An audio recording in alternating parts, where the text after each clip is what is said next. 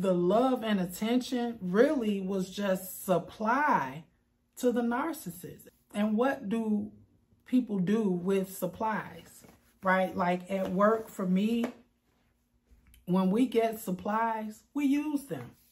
We use them. Needles, syringes, gauze, tape, gloves, and everything that is needed on our unit. And when those supplies are shipped in and we receive those supplies, we use them. And that's just what the narcissist does to the abused one. They don't receive love and attention. They use that to their advantage and to the disadvantage of the abused one. But again, it is a new day, a brand new day, right?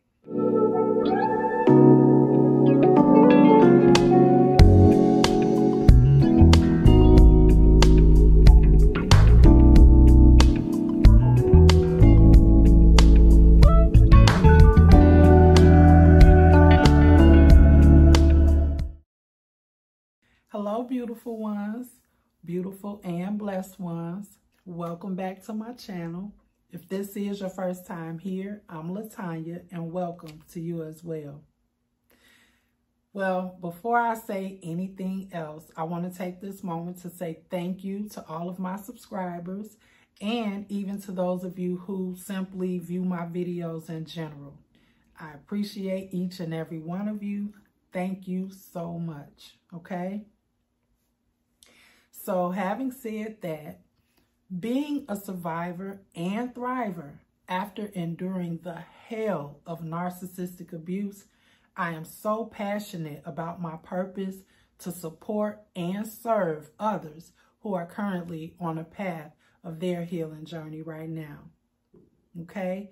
So I was trying to think, like, how is it that I can begin?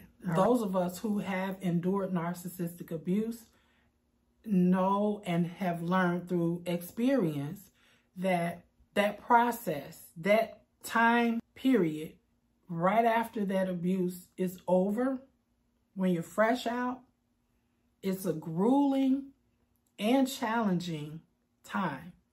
I mean, that head space is like no other.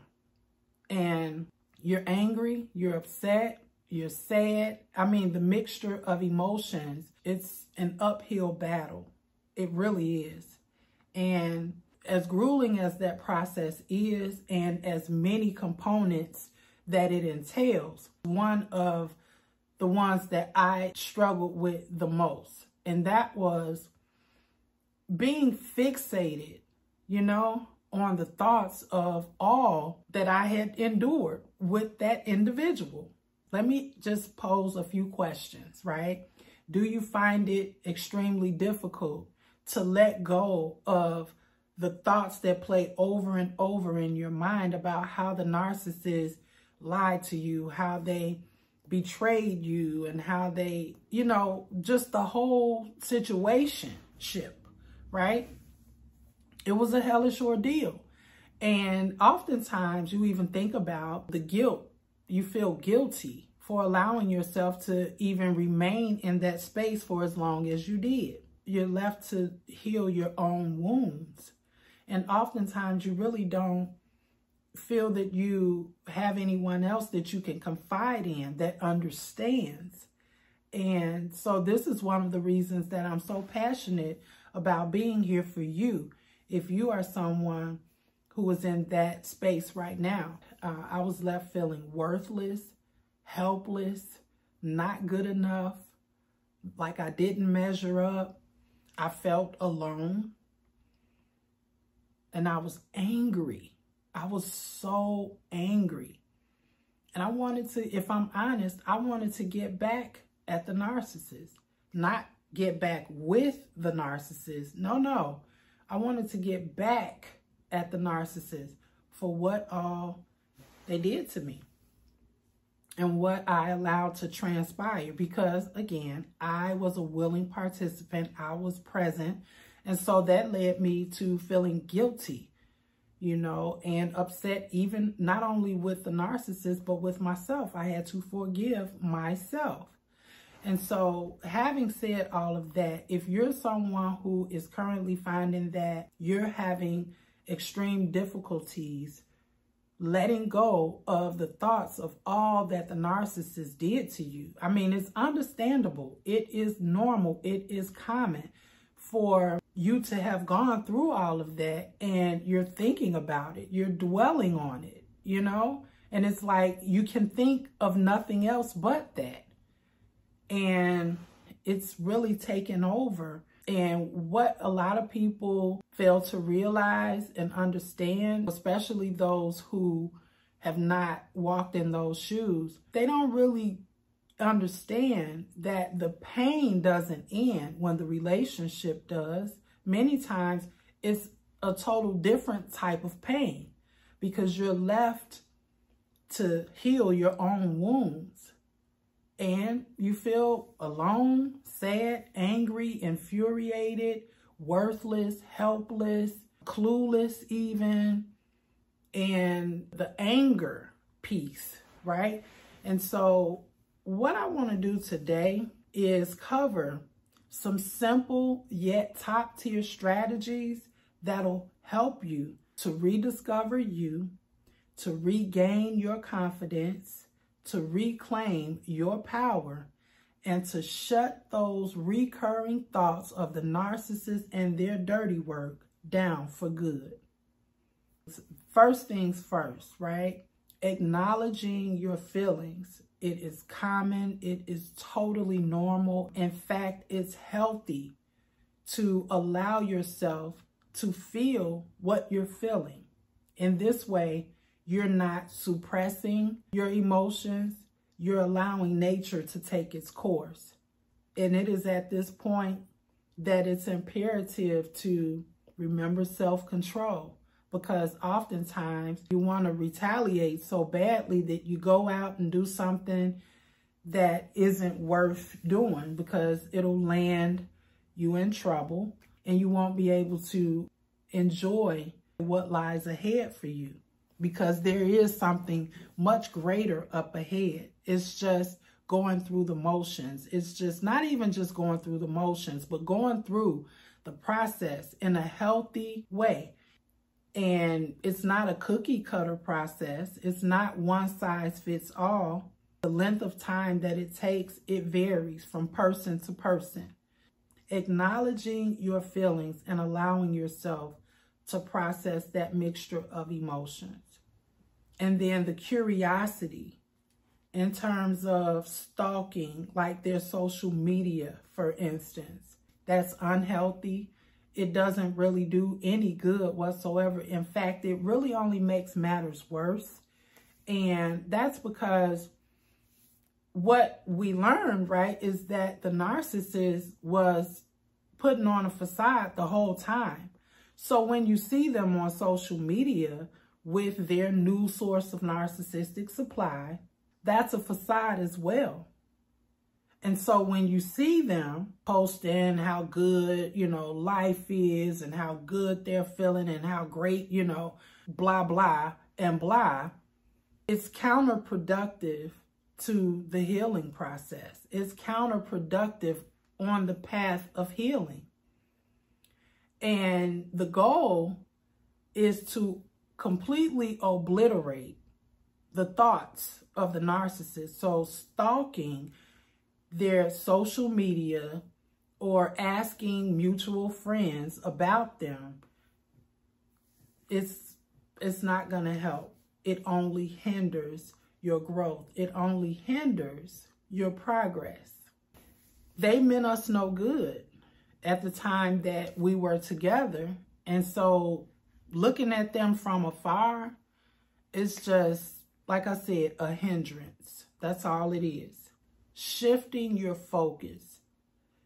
Shift your focus inward in your direction. Shift it inward to you, for you. Because at this time, it's really not about anyone else. It's about you and your health It's about you and your healing. It's time to prioritize your self-care. It's mandatory. You may have heard this, and this is true, that self-care is not selfish. It's essential. It's all about you now. It's all about you. Because at the time that you were with the narcissist, and I can say this from experience, at the time that I was with the narcissist, it wasn't about me. It was about what I could do for the narcissist. I didn't matter. My feelings didn't matter. I did not matter at all. It was all about the narcissist. Well, no, it's all about you now. Start engaging in activities that bring you happiness, that bring you joy. Engage in some activities that will make your heart and your soul happy. That will make your heart and your soul smile. See, at the time that the abused one is with the narcissist, there is no room, there is no space, there is no time, there is not even an opportunity for the abused one to consider themselves. Because at that time, they're so busy attempting to please the narcissist in every way imaginable.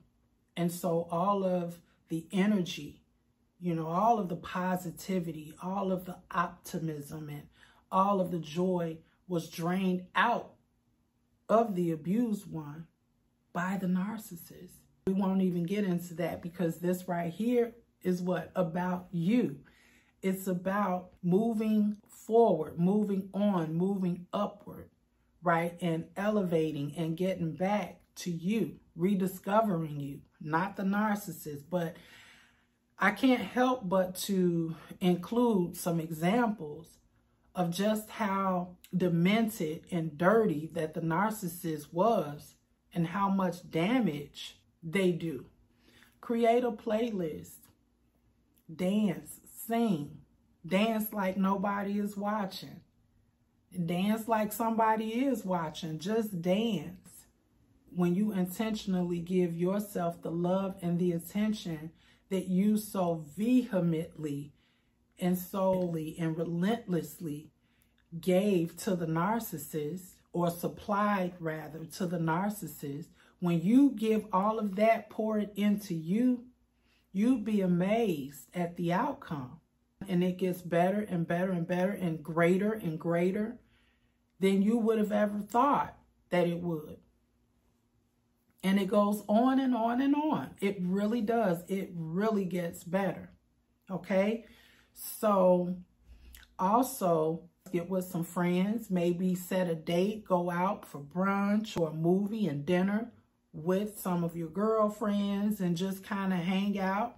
But you may or may not be ready for that. Baby steps are fine. And let me say this on that note, celebrating the small wins, celebrating each step that you take, that's a victory. And it's okay to celebrate that. It's okay to pat yourself on the back, because when you think about it, anything that you set out to do, any endeavors that you had, the narcissist knocked it down. I know for me, that's how it was. Any good ideas I had, something that excited me and I wanted to do or get, the narcissist would just knock it down, And it was just like on me to have accepted all of that. But I did, that was then, this is now, so it's all good,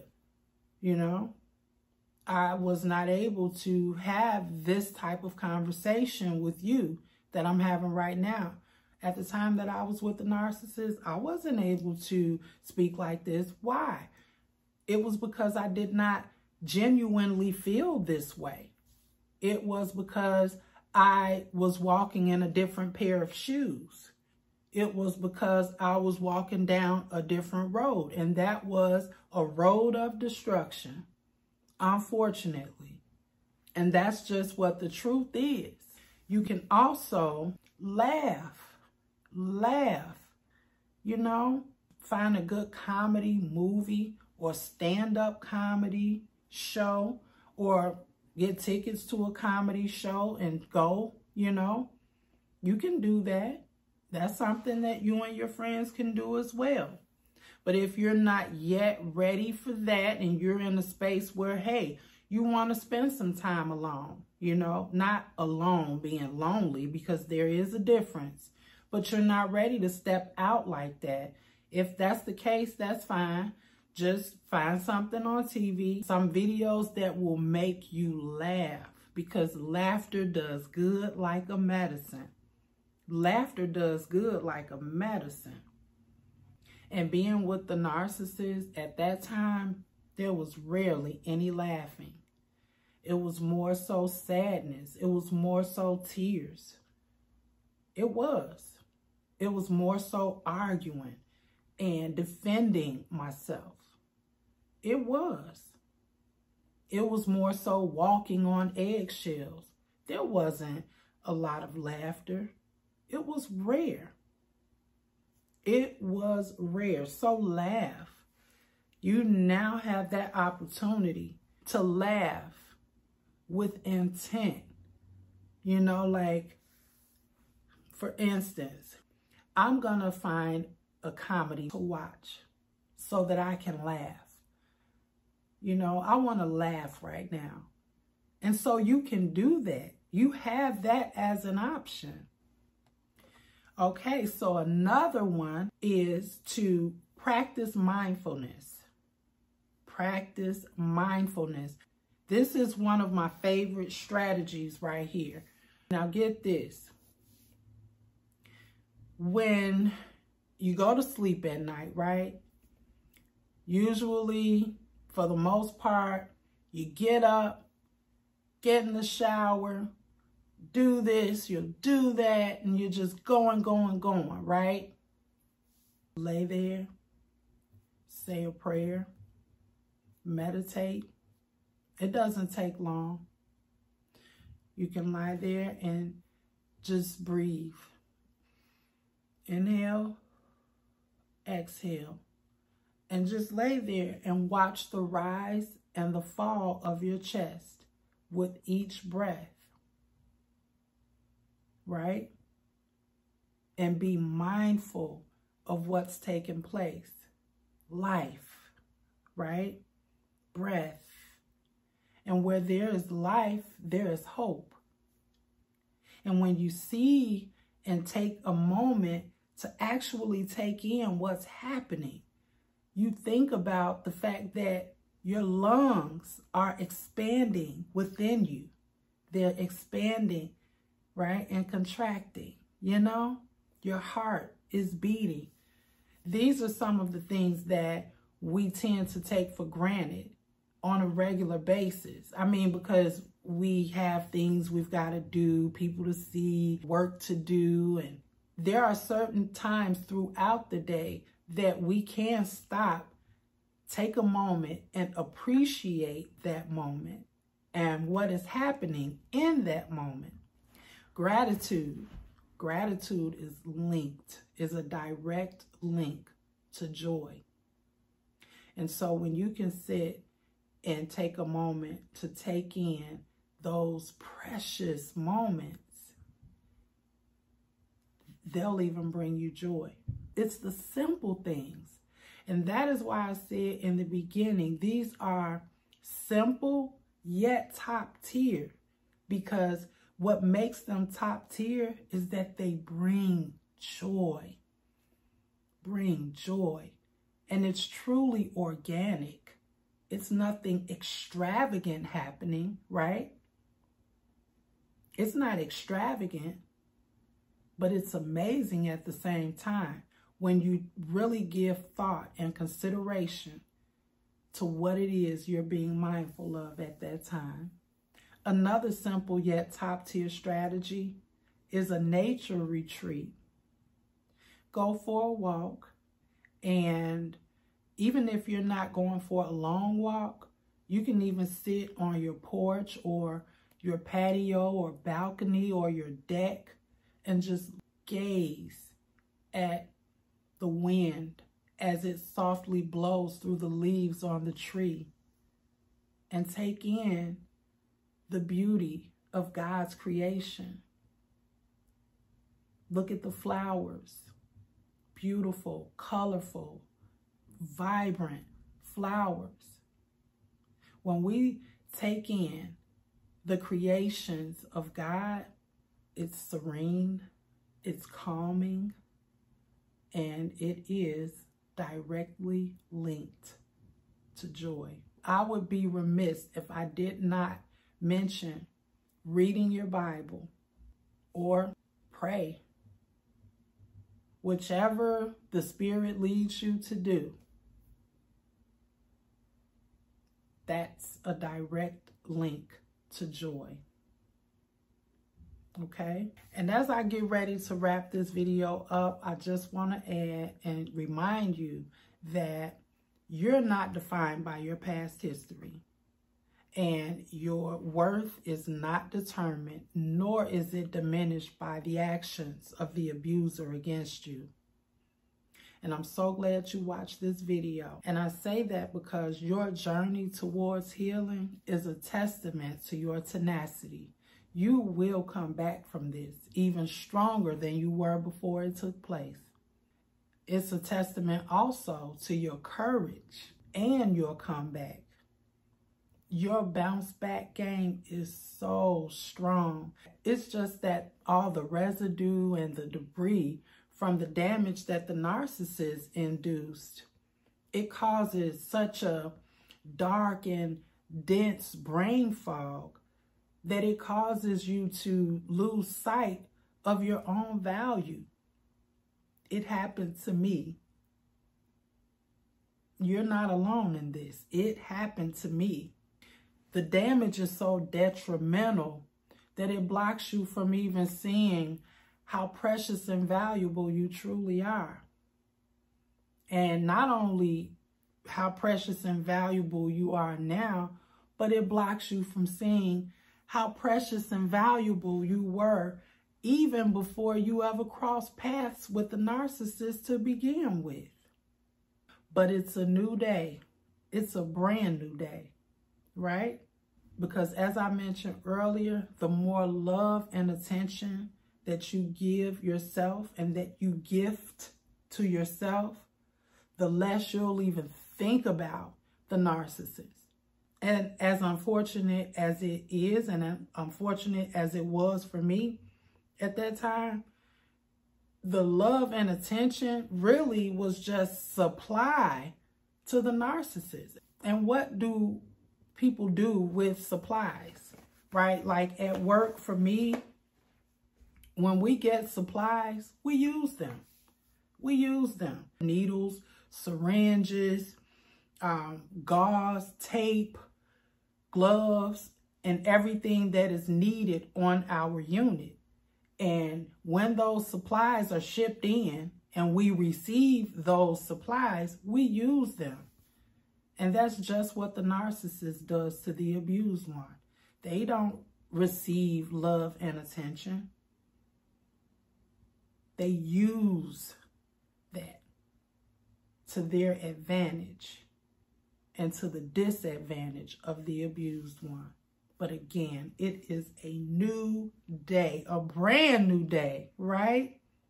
So anyway, thank you so much for watching this video. Listen, I love you. And yeah, so it's going to be just fine. If you feel that this has helped you in any way, feel free to share your thoughts in the comments. And yeah, I can't wait to see you on the next one. All right. Remember, Jesus is love and compassion is boss.